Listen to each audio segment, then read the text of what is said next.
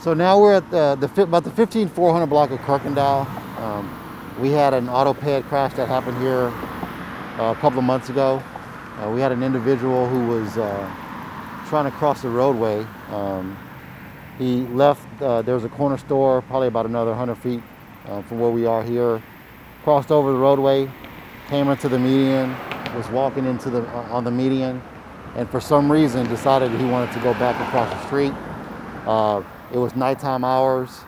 The 49-year-old male got to basically the third lane for where we are right now, and a vehicle was traveling in that lane and struck him.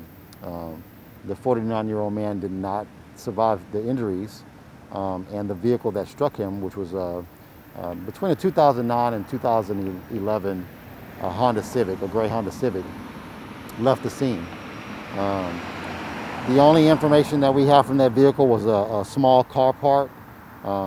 We have pretty much, reached a dead end with trying to find out who or where that vehicle is. So we're asking for the public's help if they could, if they know any information about who was driving a Honda Civic, a gray Honda Civic, within those years that I gave you, to contact the Harris County Sheriff's Office. The vehicle should have front end damage.